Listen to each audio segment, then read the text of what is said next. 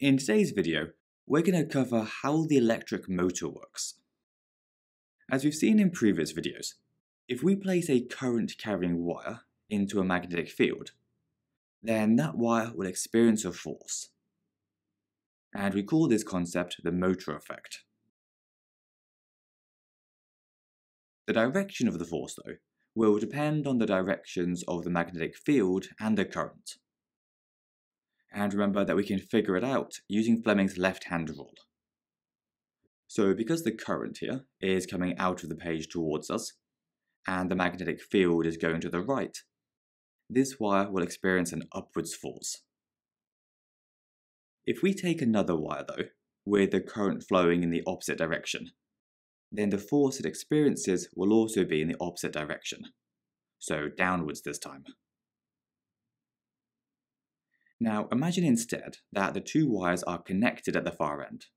So we effectively have a coil, with the current flowing in from the positive terminal on the right, going all the way around the coil, and flowing out to the negative terminal on the left.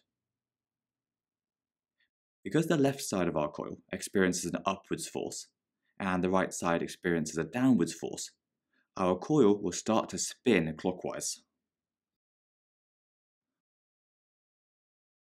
Once the coil's rotated by 180 degrees though, you can see that the current is actually travelling in the opposite direction. And this means that the forces acting on each side of the coil have also swapped direction. So this left side is now experiencing a downwards force, and the right one is experiencing an upwards force. Overall, this means that the coil will now start turning anti-clockwise instead, and flip right back over to where it started. This means that if we left it like this, the coil would just keep flipping back and forth on itself as the forces kept swapping around. It wouldn't ever turn around 360 degrees, and so it wouldn't be very useful. To fix this, we need to change the direction of the current every half turn, so that the direction of the forces will always be acting clockwise, and the coil will then continue to rotate in that same direction. To achieve this, we use this weird device, which we call a split ring commutator. For your exam, what you'll be expected to know is that it swaps the positive and negative connections every half turn, so that the direction of the current also swaps every half turn.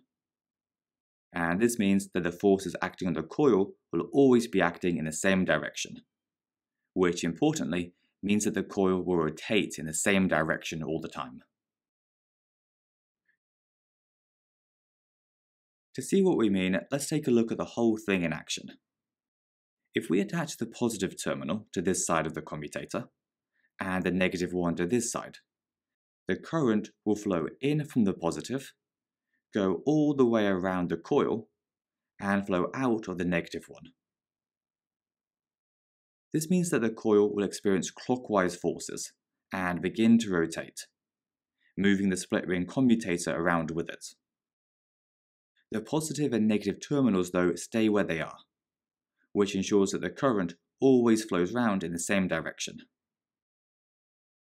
Now, although this might seem a bit complicated, in terms of engineering, it's relatively simple. However, it's still used in almost all the motors that you see, from fans to vehicles to hard drives. And it all rests on the idea that we can create a spinning motion using electricity. Of course though, in real life, most motors would have to be a lot more powerful than this one. Which is fine, because we can increase the speed of the rotations in a few different ways. One is to increase the current that's passing through the wire. Two is to add more turns to the coil. And third, we can increase the magnetic flux density by using more powerful magnets. Anyway, that's everything for this video. So, hope you found it useful, and we'll see you again soon.